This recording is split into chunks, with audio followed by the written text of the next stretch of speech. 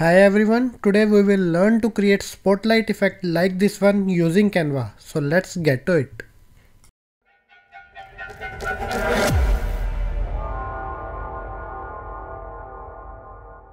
We'll go to the website canva.com and we will click on create a design here in the upper right corner.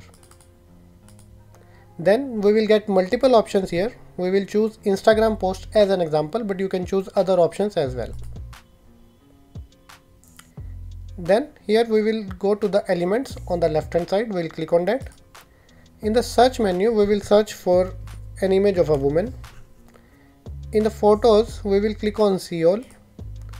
You will get to see multiple options here. Some of the images are free to use and some are paid. We will choose the one from the free version. I like this one, so let's click on that so that it is inserted on our timeline. Now right click on this image and click on set image as background.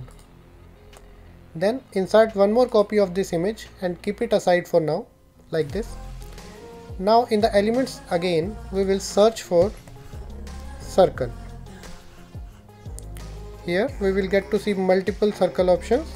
We'll go to frames and choose this circular frame and we will insert it here onto the face of woman like this. Now we will insert this second image inside the frame like this. Now we will double click on the image which is inside the frame and then we will increase its size by dragging it like this so that it completely covers the frame. Now we will adjust this image so that it completely covers the background image exactly like this. If you are not sure about the accuracy, you can always zoom in to see if there is any issue and you can resolve it. It is fine now.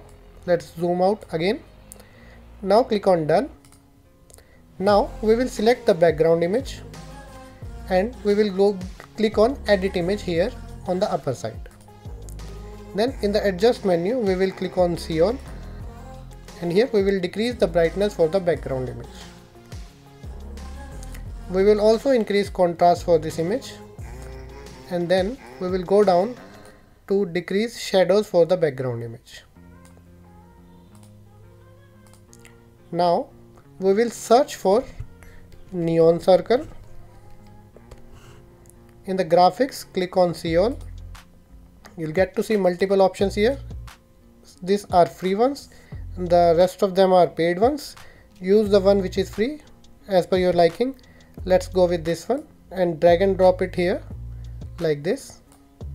Now zoom in a little bit and adjust this neon circle to match the outer circle like this.